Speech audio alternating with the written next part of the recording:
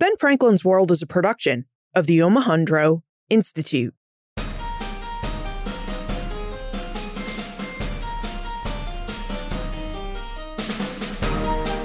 Hello, and welcome to episode 296 of Ben Franklin's World, the podcast dedicated to helping you learn more about how the people and events of our early American past have shaped the present-day world we live in. And I'm your host, Liz Covart. Is there anything more we can know about well-researched and reported events like the Boston Massacre?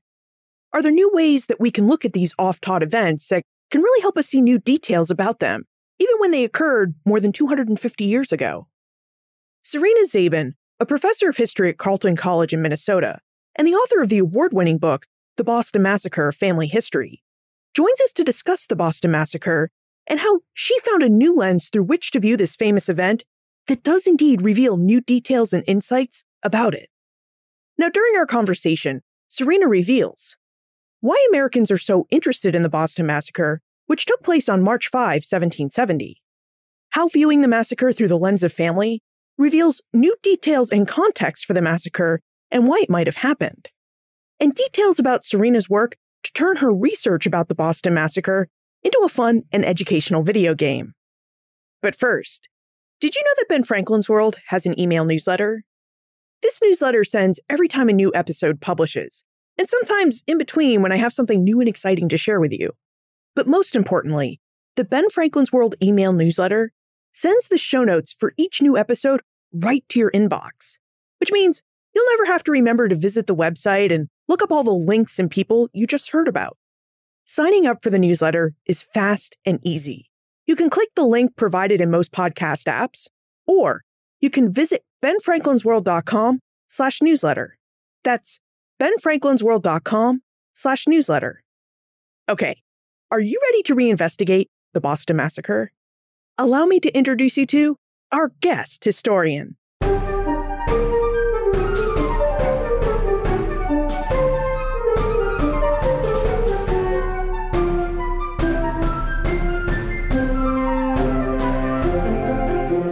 Joining us is a professor of history and the chair of the history department at Carleton College in Minnesota.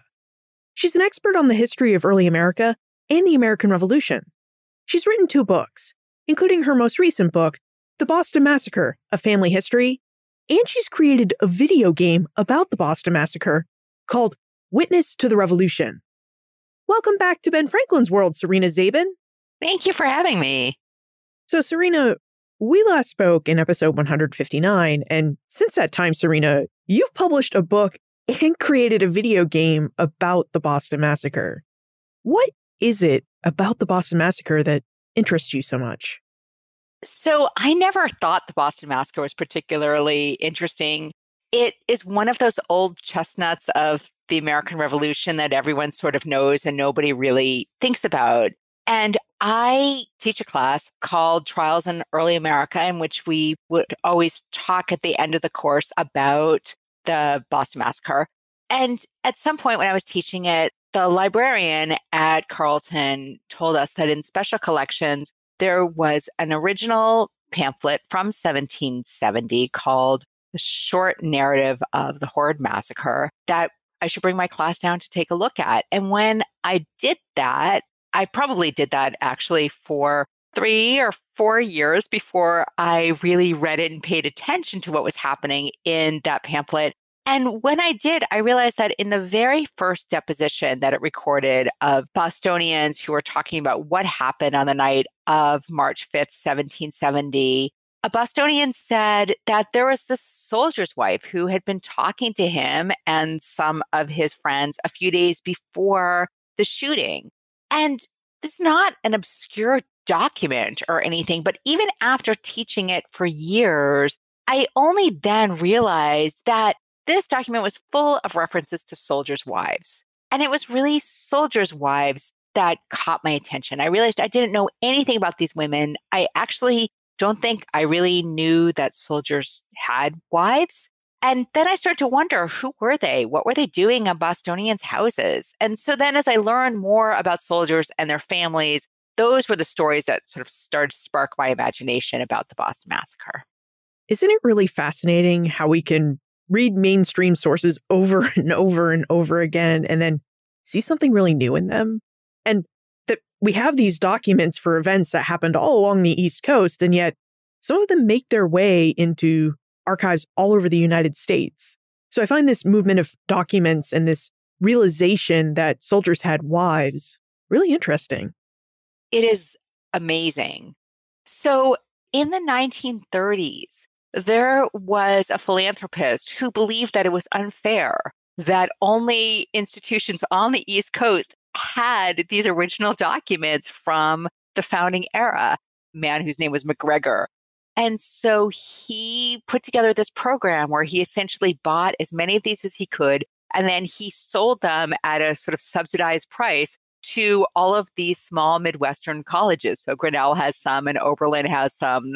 And this McGregor collection actually has a whole bunch of random 18th century materials, some of which American, some of which are British. And they're sitting in these Midwestern collections. Now, I really want for us to explore your video game, Witness to the Revolution, because we've yet to meet a historian who has developed a video game. But before we really explore that project, I think we should discuss the research behind the game and behind your book, The Boston Massacre, A Family History. So here's a two-part question, Serena. Could you provide us with a brief overview of the Boston Massacre and why it's an event of such great interest to Americans? Absolutely. So the Boston Massacre itself is a term that refers to a shooting that happened in Boston on March 5th, 1770, when a sentry who is standing in front of the customs house right in the heart of Boston, really kind of kitty corner from what is now the old State House, what was then known as the Townhouse, he starts getting hassled by a bunch of Bostonians. It's not totally clear what the hassling involves, but he gets anxious and he calls for backup. At that point, a handful of soldiers show up, led by the captain of the day. They line up in front of the customs house. The captain orders the crowd, which some people say was about 40 people and some people say it was 200 people. He orders the crowd to disperse and they don't. And at some point, someone yells fire. It's very unclear who. And soldiers fire.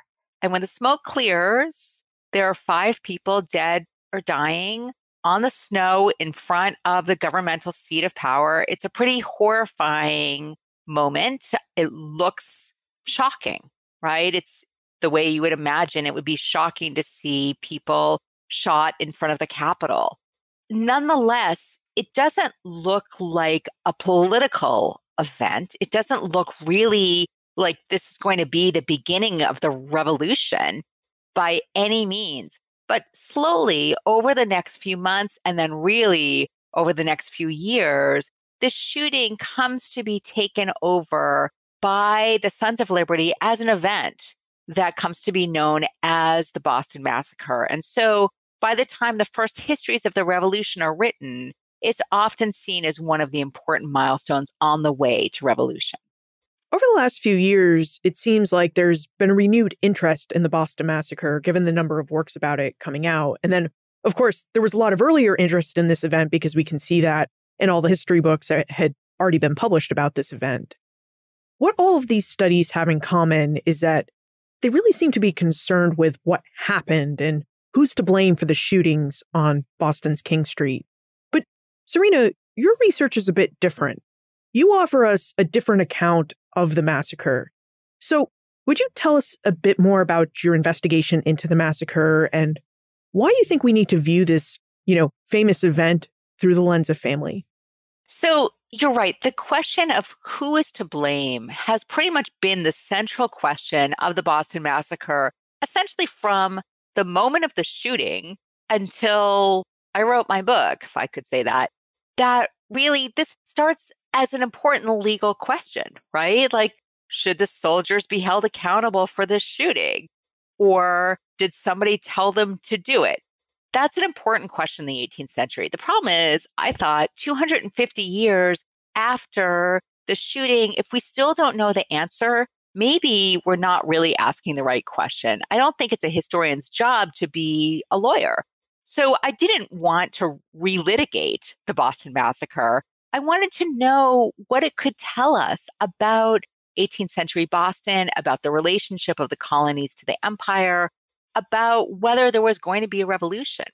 And so what I really found much more interesting was not the question of who was to blame, but who was on the street and what were their relationships to each other. And when I started realizing how many people on the street that night, soldiers and civilians, knew each other, were connected with each other, actually had both hostile and positive feelings about each other, I realized that this was a conflict not between strangers, but between neighbors. And once I understood that really this was a story of connection and not a story of disruption, then I understood that the revolution itself came out of connections, right? It came out of a desire for two sides, we might say, or certainly for colonies to separate, yes, but not because they already were separate, but because they were linked together. So what did your research reveal about connections when you looked at the Boston Massacre through the lens of family? What was Boston like in 1770 when you look at it through the eyes of women and children who were connected to the British Army? So Boston was a vibrant port town, but it wasn't in fabulous shape. It had some economic issues. It actually had lost a good number of its young men in the 7 Years' War.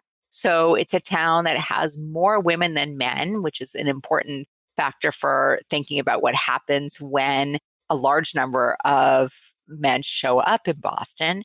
But what my research showed was that Bostonians didn't start by thinking that soldiers themselves were some kind of embodiment of evil. They did think that the presence of an army was a bad sign. They were worried, as was true of almost all Britons in the 18th century, that if a king sent an army to start controlling its, his own people, his own civilians, this is what's known as a standing army, looks like the beginning of abuse of power and abuse of authority. And so they worried about the presence of an army. But individual soldiers were seen as all kinds of just people, often not very nice people or not very well-educated people, but not seen as the embodiment of evil. You raise a really good point about a standing army, and we've probably been taking it for granted this entire conversation that in 1770, Boston was an occupied town. So, Serena, why did the king send an army to Boston? So troops come to Boston in 1768 after a series of protests about customs and the collection of taxes. And in that way, Boston is not unusual. After 1767, when Parliament passes what's known as the Townshend Acts, there are colonies all around North America and actually all parts of the British Empire that are unhappy about paying those duties on goods. And so there's plenty of protests and plenty of riots. Moreover, that standing army is used as a police force at moments throughout the British Empire, in Britain itself, in England, in Ireland, and other places too, primarily to crack down on smuggling and on riots, both of which are the problems that Boston itself is facing. So when the governor sees these riots against the customs officials and he gets anxious that maybe things are getting out of hand and he's pretty concerned that no one's listening to him, that he's losing his own authority, he asks for troops sort of in a back channel way. He's sure and he's right that once the other political people in Boston start hearing that there are troops coming, that they're going to be really angry with him and that protests will continue. So he goes through these back channels, he asks for troops, and when they show up in 1768, there are Bostonians who are deeply offended. They're offended by the idea that their town is thought of as a place that is so out of control, so mobbish in the 18th century language, that they need troops to control them. And this insults them. They think of themselves as a kind of orderly, good people, right? Not a mob. It's probably worth saying, however, that there are Bostonians who see the arrival of troops and don't think of them in those kinds of political terms at all. And especially these young women in Boston who look at the arrival of these troops and they see marriage material, which they don't have. It seems like these protests around the Townshend duties would have had to have been pretty loud and violent for the government to justify sending in a standing army. So could you tell us a bit more about the Townshend duties and how and why Bostonians reacted the way they did? So the Townshend duties are an attempt to collect more revenue for the British Empire on goods that primarily are going to be imported from England: paint, lead, glass, things like that. And they are protested not necessarily because people think that they are too high, but because they don't like the process by which those taxes were imposed. And they start to argue famously that, oh, colonies are willing to pay taxes that they set themselves on their own internal trade, but not on external trade or vice versa. And this distinction between internal and external trade is precisely the one that Ben Franklin tries to make, not that successfully. So yes, there are protests, partly because people don't want to pay the taxes, and partly because since they don't want to pay the taxes, people are trying to smuggle the goods in, right? So that they come in, under the cover of night, so the customs officials don't collect on them. And in fact, the troops are brought all around Britain for cracking down on smuggling. I don't think that Boston is particularly riotous. I think actually the governor is particularly anxious. Now, how many troops are we talking about? How many troops did the Crown send to Boston? In the end, the Crown sends 4 regiments. So a regiment is about 500 men. So roughly 2,000 guys who are regular army.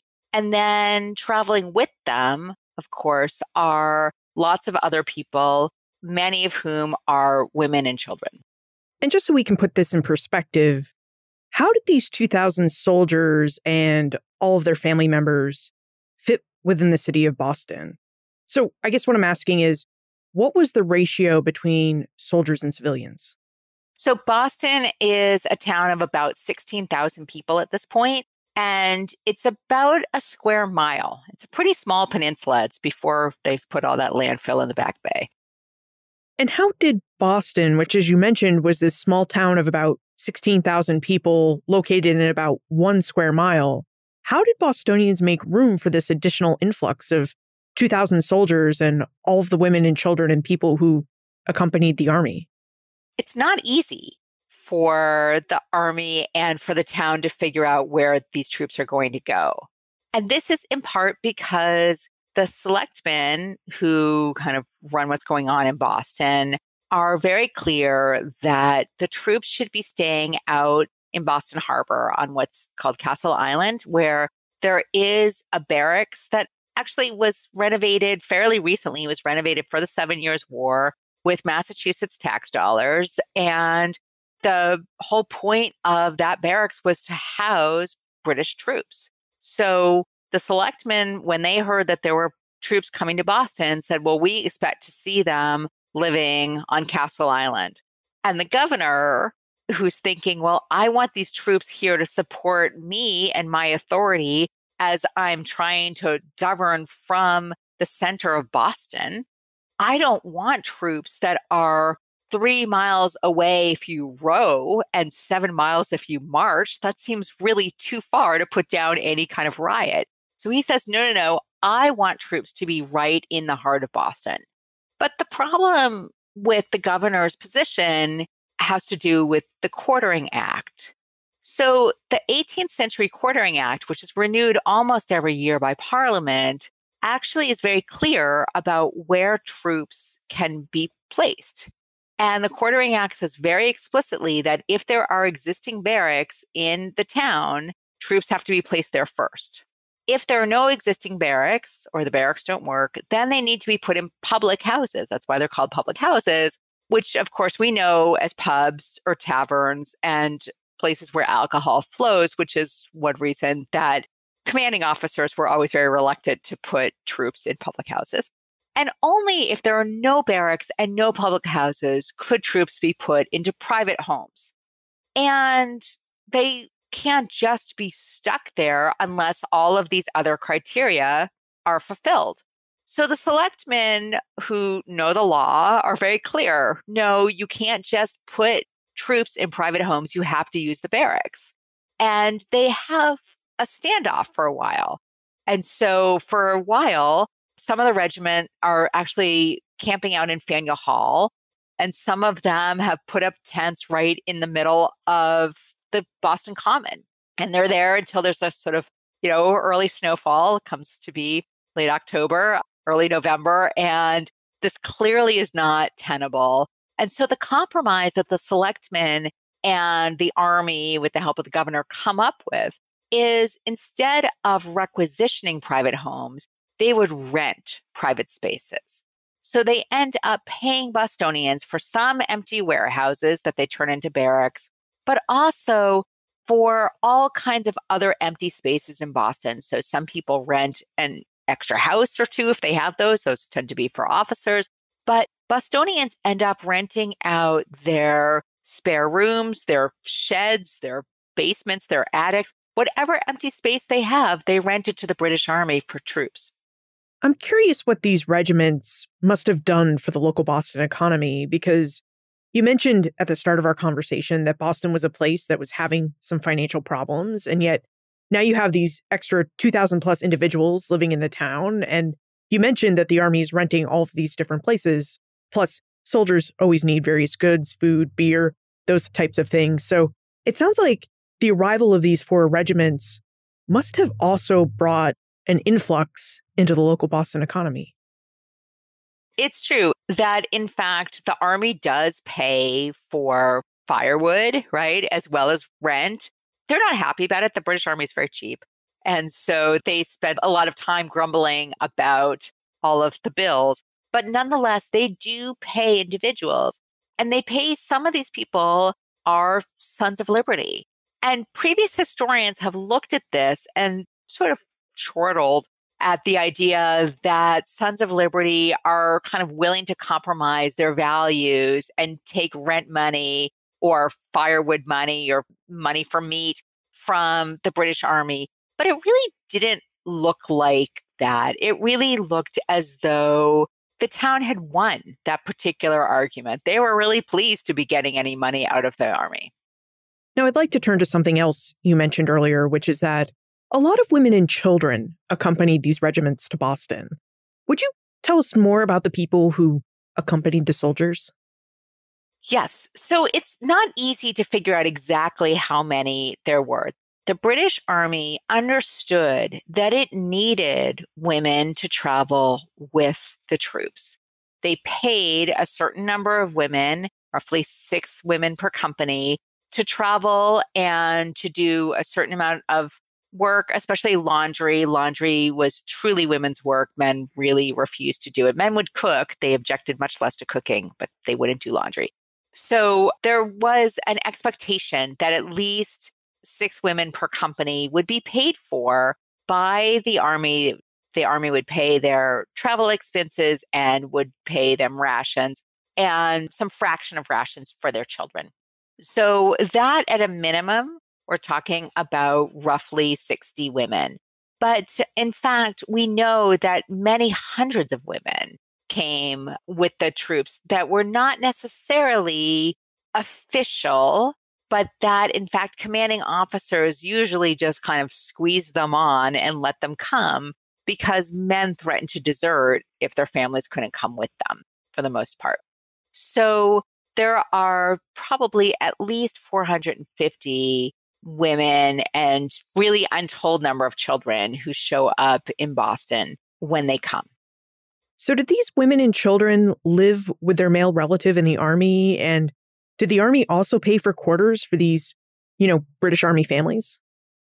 Yeah, they absolutely did. The spaces are not segregated. So even within the barracks, the sort of more communal housing that they put together as warehouses, there are women and children there too. There are also congregate housing where multiple families are living together in, like I said, in someone's shed or something else. But yes, they were not separated until after the shooting, when some of the soldiers are sent off to those barracks on Castle Island and some of the women stay in Boston for a few months. Okay, so say you're the wife of a British soldier and you and maybe your 2 little kids accompany your husband to Boston, and you find out when you arrive that you're to lodge in the house of another family. What could you expect in terms of your living situation? What would your experience living with this other family be like?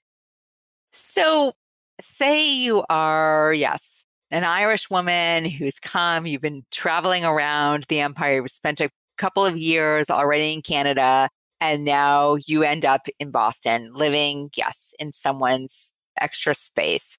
You can expect that you're not necessarily going to be welcomed with open arms, especially in the beginning, right? You can expect that this can be a rough set of relationships and it will take you a little while maybe to find your people.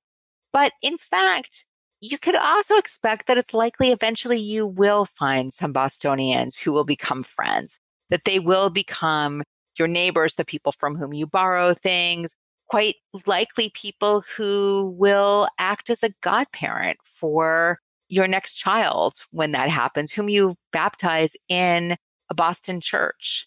So, you're not living in luxury, but really we need to remember that very, very few people in Boston have a lot of space anyway, right? So John Hancock has a huge house, but he's almost it. The density of Boston is about the same now as it was then, and it was much, much smaller. So there's a lot of people living squished together. But it does sound like if you were part of the Army living among Bostonians, that you would have had the opportunity to become a part of the Boston community, that you weren't ostracized. So first, you would have had that opportunity that some people took and some people didn't. So we can see when some of these Army families have children and they baptize them in the churches, some of them only ask other military people to be their godparents, right? They really seem to keep their community pretty close. Those are their people. But there are others that we see clearly who do meet others, get to know them. Certainly, the Army stops handing out rations within a couple of weeks. At some point, you have to do your own shopping, right? You have to get to know the shopkeepers. You have to get to know the butcher. You have to bargain for your firewood. All of those things become part of the way that you get to know a community. And if you're a Bostonian, how did you receive these Army wives and families? Some people were happier than others. There absolutely are some conflicts.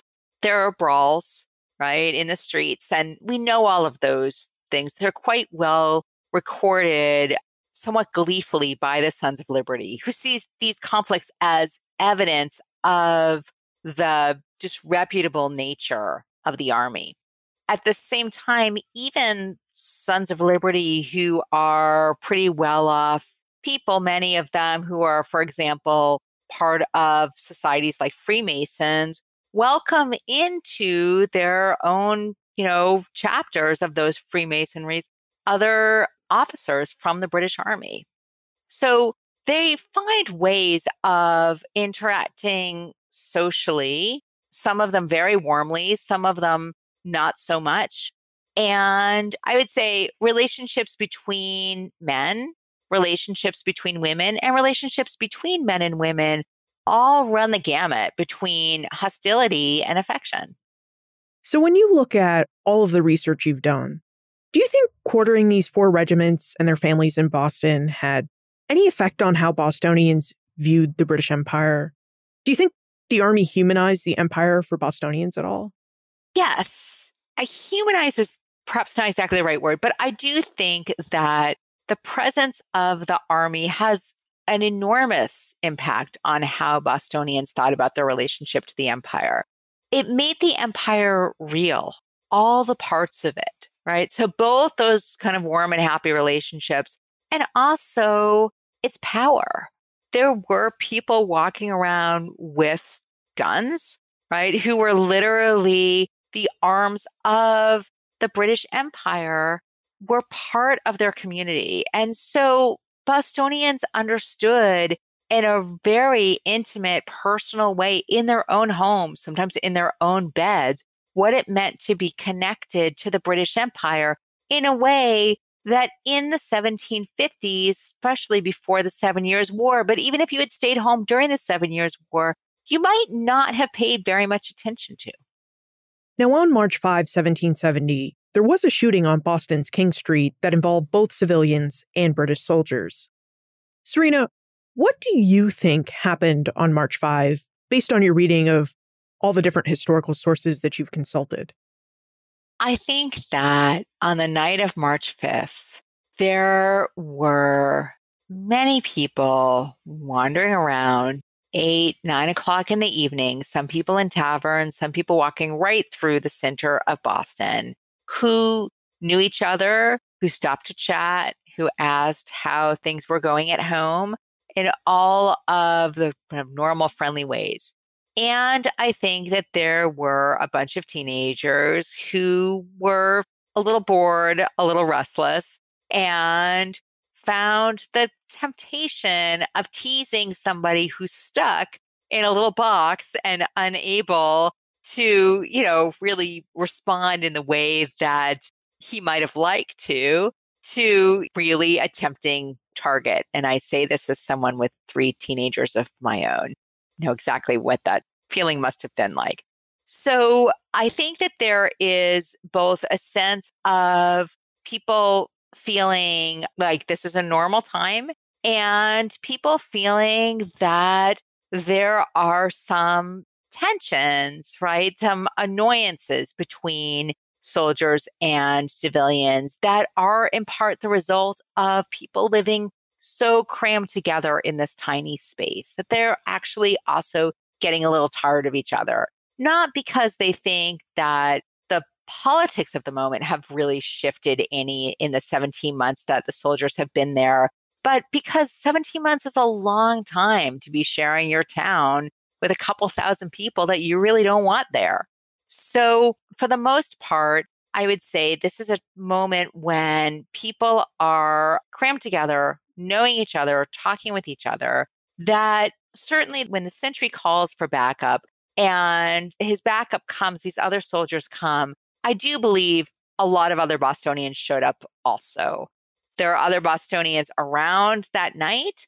I don't know if there was a pre-concerted plan for a number of brawls. I don't find that a completely helpful question because there are brawls other nights, not all of which add up to a shooting. This one does. And I think that the longer soldiers are in town, the more likely it is that the probability of a shooting is going to happen.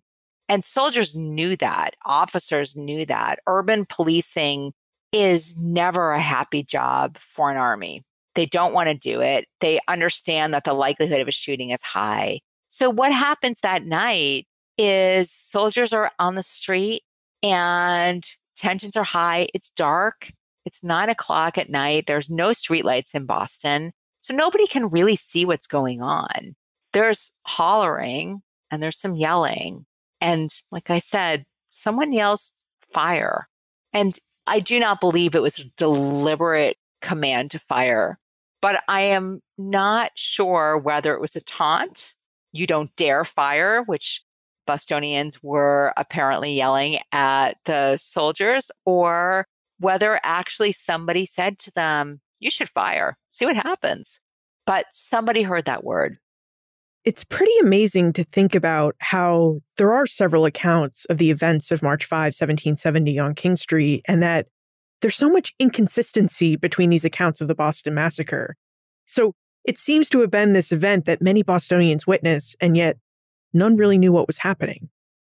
Yes, it's a fascinating problem of eyewitness testimony, right? That so many people can see the same event and yet take it away so differently. Some of that is maybe unsurprising. I think people have a different ability to count the number of people in a crowd, right? So estimating a crowd is not an easy thing to do.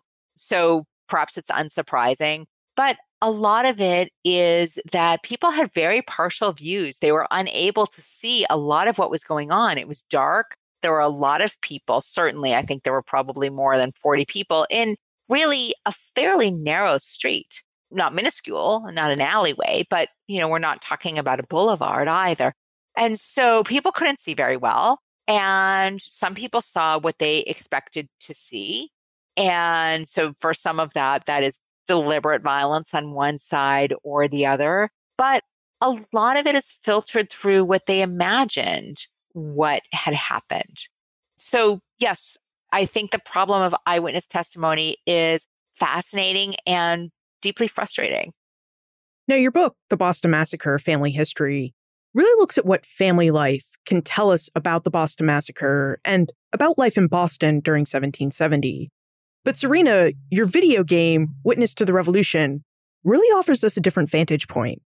And just after we take a moment to hear from our episode sponsor, I really want us to dive into Witness to the Revolution and find out what this video game can show us about the Boston Massacre. You may have learned that the Emancipation Proclamation and Civil War Union victories ended slavery in the United States. But so much more went into abolishing slavery than battles and declarations. And freedom meant more to Black people than eventually being paid for their labor. Seizing Freedom is a new podcast from Virginia Public Media, or VPM, which focuses on the agency Black people exercised to define what freedom meant for themselves. In Seizing Freedom, you'll hear how Black Americans fought to liberate themselves during the Civil War, and how they made freedom real by organizing for equality and justice during Reconstruction, despite every attempt to violently suppress their actions. You'll also hear how Black Americans went about accomplishing these feats in their own words. Seizing Freedom presents these stories through the lens of lived experience, drawing from letters, diary entries, autobiographies, and more, to showcase voices from United States history that have long been ignored. You can find the Seizing Freedom podcast at seizingfreedom.com, and you can subscribe wherever you listen to your podcasts. Okay, now when I think of Serena's video game Witness to the Revolution, I really think about all the discrepancies we have in these different testimonies about the Boston Massacre. Serena, was it these differences in these eyewitness accounts that inspired you to create the video game Witness to the Revolution, or was there some other inspiration? Yes, there are Bostonians who are saying a week or a month after the shooting that they think we will never come at the truth. And that was a really inspiring idea for me. I thought, okay, nobody has any confidence that we're going to know what happened. So let's turn that possible frustration into its own virtue and think about what does it mean to play a game that you don't completely know how it will end. And so that was the inspiration in some ways for thinking about Witness to the Revolution. Another piece that inspired this game, or what maybe one of the most important pieces that came out of this game, had to do with imagining Boston as a place. I spent a lot of time thinking about what Boston was like, what its streets were like, who was living where, how close people were to a tavern or to a church. And as I plotted on a digital map who was living where, I started to create a really dense, playable idea, right, of lots of different pieces on a map. I had students working with me, and as we started to imagine who saw what as they walked around Boston that night and who passed whose house, lots of questions about who lived where, the students started to also think it would be fun to somehow turn this into a game. How could we gamify all of this data? So I started wondering what kind of game could we create with all of this data? What would be fun? So we started by thinking about a game where we would take all of these depositions, those depositions I started with, where people started talking about who's sitting in their house threatening violence against the troops or against Bostonians, and turning them into parts of a game where you would collect depositions as you would in any kind of detective game to try to figure out what happened. But instead of actually playing a detective game that has an answer where you know who the murderer is, instead, this game leads you to have to sort through different kinds of evidence, who's telling you what piece of evidence, and from there, try to come up with your own interpretation about what happened. When we offered the alpha version of this game, which we did at a couple of conferences and to some students, and to a number of middle schoolers, including my own, we were informed that this game is not very fun. And that really the problem of sorting through eyewitness testimony to see who you believe turns out not to be a game that's very interesting for people who aren't historians. So we have recently really torn the game apart and are starting over and thinking really differently about how this game is going to work and how it's set up. And I can talk some about that if you'd like. Yeah, we would love to have you talk about this further, because I think one of the things that we're thinking, or at least I'm thinking, is what are your goals for a game that offers inconsistent testimonies of the Boston Massacre? I mean, where is the fun in sifting through these accounts? Exactly. I think it's a really good question. It's very hard to think in game terms about what is fun about ambiguity. So the way the original version of the game worked, you would interview people and you would look at 5 or 6 factors. How many people each witness said was in the square that night, how angry they were, who they could see, who yelled fire, all of those kinds of questions. And then you would sort out that testimony and you'd have a decision screen and you would decide what you think happened. And then you would see a recreation of the shooting based on your version. That actually has no tension to it. There's no game. And so we started looking at other kinds of computer games that have a heavy narrative to them that do open up questions of ambiguity. So one game that we looked at was a game that I think was popular a few years ago called Edith Finch, where you're walking through a home, you're trying to figure out how a whole bunch of different people die. It's not completely clear whether the assessment you come up with is correct or not. But in some ways, that matters less than the fact that you are collecting all of these stories. And we started thinking maybe collecting stories is in part a more interesting idea here, but really we needed more fun. So we've developed this actually around people. We've reconstructed it so that it's a little more episodic, right? And so here we end up with a story, a game that is going to be centered around one of, I think we're starting with 5 different people who gave testimony that night, who saw something, but that in fact, you have to play some mini games to figure out what they saw. For example, one of the Boston men who's on the street that night who gives testimony is a cabinet maker named Thomas Wilkinson. One of the things that he tells us is that it's very hard for him to see what happened that night because he keeps walking around trying to get a better position. So we ended up actually creating a maze game for him, right? So now what you're trying to do is work your way through this crowd and through a file of soldiers to get to a position where you can see something. So the game itself then becomes a mini maze, for example. So this is where I should probably state that I was lucky enough to see the earlier version of Witness to the Revolution and give it a play. And what I really thought of that version was that it was fun just because of the 3D recreation of Boston. Like, to actually see and move around Boston and what it must have looked like in 1770 is what I thought was fun about that game. But Serena, I guess, my question now is, what kind of historical research goes into a game like yours, that goes into creating that 3D version of Boston? Because we know from our many discussions on this podcast that historians seek information in archives. They then analyze and contextualize the sources that they consulted, and then they write up their interpretation of the people's, places, and events that they're writing about. Is this process the same or roughly the same for creating a historical video game? That's not quite the process of making a video game. Although to make a historical video game, the process you just described is the first step, right? So absolutely, it required all this research and the gathering of all this material and some sense of what happened, right? How do we put the stories together? But then from there, it really takes a whole set of other questions that are not unrelated to book writing, but are different. So that question of how do you tell a story, which is one of the questions that we ask as we write a book, becomes a question of how do you make a game? How do you have some tension, right? Not narrative tension here, but some kind of game tension so that you want to win, right? So you want to know something. So we ask similar kinds of questions like that.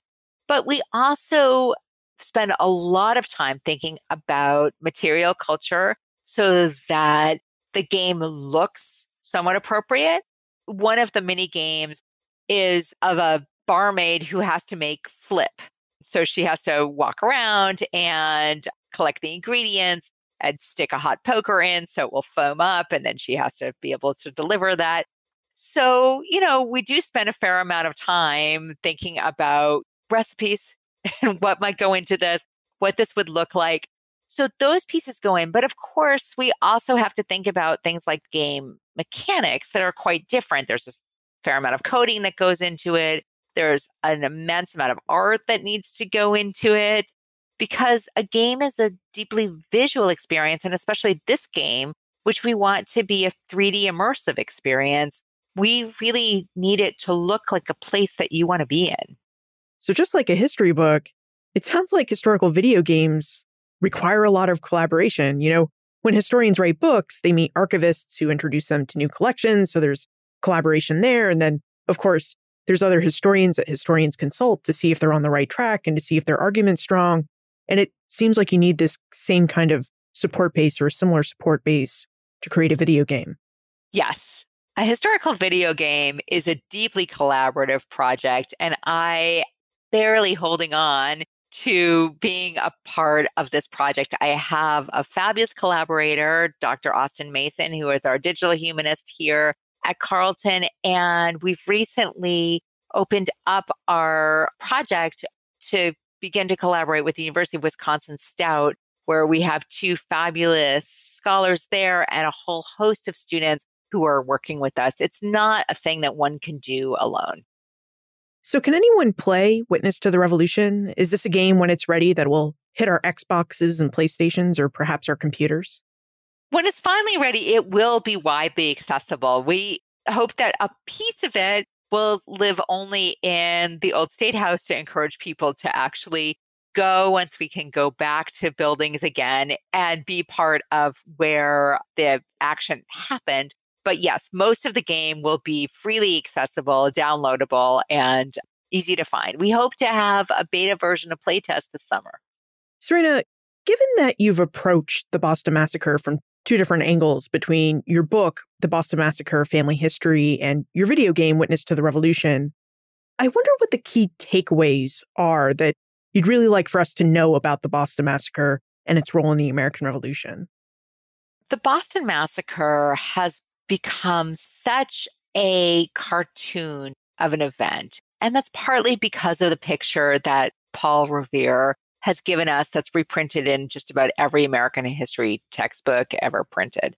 We forget that actually it was an event that was made up of real people who had real emotions and lives and bodies, and that their actual lived experience is part of what shapes the coming of the American Revolution. And now we should move into the time warp. This is a fun segment of the show where we ask you a hypothetical history question about what might have happened if something had occurred differently, or if someone had acted differently.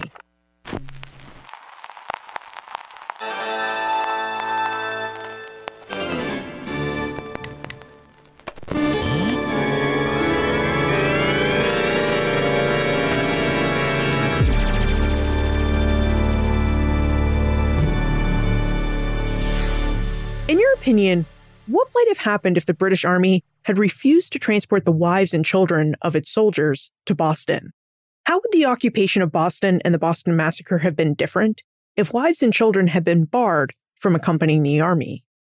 I think that if there had been no women and children with the British Army, we could imagine that it would look a lot more like, say, a 20th century army that travels just with its fighting force. And at that point, I think we might imagine that the relationship of the troops to the people of Boston would have looked really different. If soldiers, for example, imagined or understood that the women that they met were not going to be part of their lives, right? We're not going to travel around with them. The idea of marrying them makes much less sense.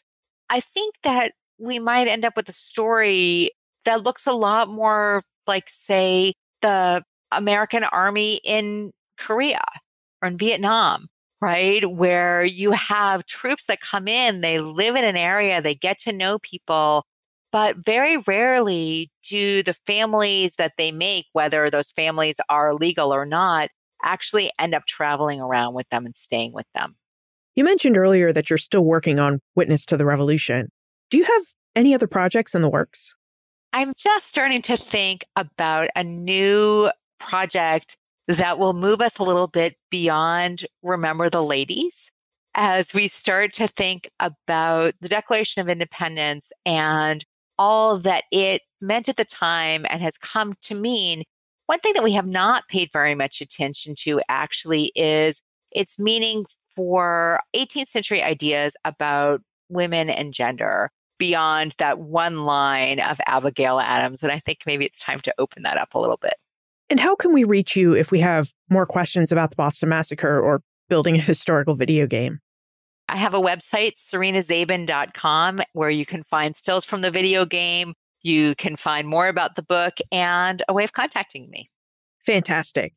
Serena Zabin, thank you so much for joining us again and for helping us see the Boston Massacre in two unique ways. Thank you so much, Liz. I really enjoyed it. If we want to understand the Boston Massacre, then we need to understand and remember that this was a real event involving real people who had real emotions, lives, and bodies, which is actually true of all historical people and events. The people we talk about on this podcast were once living beings, just like us. And if we think about what it must have been like to live in close quarters with soldiers and strangers for more than 17 months, I think we can really start to imagine the tensions and stresses that face the people and soldiers of Boston. We can also imagine how on a dark evening near the end of winter, people may have been out and about trying to reconnect with friends and family and just blow off some steam after being cooped up for warmth all those winter months, especially the teenagers, right? So it's not hard to imagine how the inappropriate but playful taunting of a soldier who was part of the force that was occupying Boston and taking up so much needed space in town. It's not hard to imagine how the taunting turned into a bloody shooting. Now, as Serena mentioned, everyone in Boston had expected that there would be a shooting, and the odds of a shooting increased the longer the 4 British regiments occupied the town. So was the Boston Massacre inevitable? No. But it seems that many who lived in Boston during 1770 may have thought it was inevitable and a natural outlet for the stresses that had been accumulating between civilian soldiers and their government. It's now been more than 250 years since March 5, 1770, and we still don't have enough information to know exactly what happened that night and how the taunting turned into a shooting. Which is why Serena encourages us to think about the Boston Massacre in new ways. New ways that can be seen through different lenses, like the lens of family, so that we might better understand the people and context of the event. Or through the lens of a video game, which can provide us with a virtual reconstruction of the 1770 setting of the massacre. Using new lenses to view famous and well-researched people and events can help us see new details. Details that can help us better understand the peoples, places, and actions of the past.